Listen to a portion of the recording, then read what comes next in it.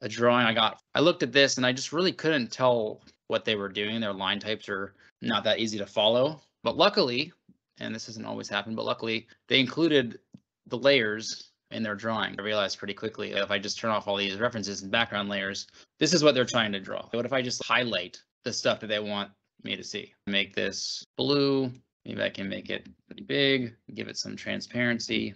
And then I'll come in here also and circle a couple key points just to make them pop out. Now, when I turn my references back on, it's just a lot easier to see exactly how everything lays in together. This is one use case when someone gives you a drawing and there's way too much stuff on it and you're just confused about what's going on, that layers can be helpful. Another use case that I had was if you want to go in and add area measurements or even just little markups that show I paid for this. Now you can type in manhole A5. Imagine I pay for these 3 manholes with the pay note.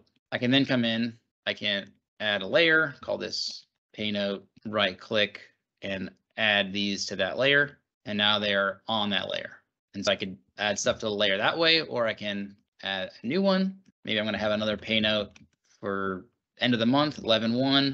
All right, now pay note 11/1, it's gray because there's nothing on that layer. Right click and mark up layer. And now I'm going to come in and add in a couple more pay notes. This one's going to be manhole A4. And maybe I also paid for a little run of pipe in here. Now, these 2 things are on one pay note.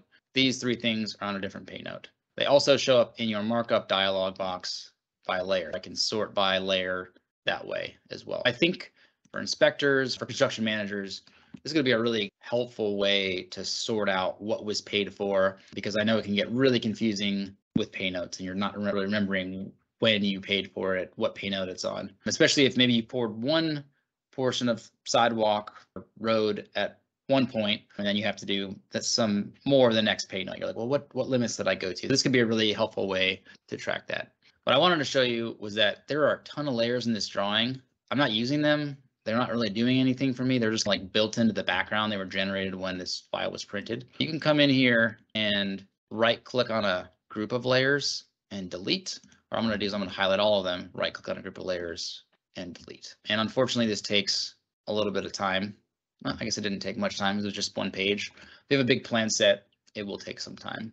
But that's how you can clear out all of the extra layers. All right, the last thing I wanted to show you was something that I created for a project that I thought was pretty helpful. And I put stuff on different layers. I wanted to be able to overlay some geotechnical data with my project with some walls. And I took this project map from my project, dropped and drew my walls in where I knew where they all were going to be. And then I dropped the boring information in where those were, shallow boring, deep borings.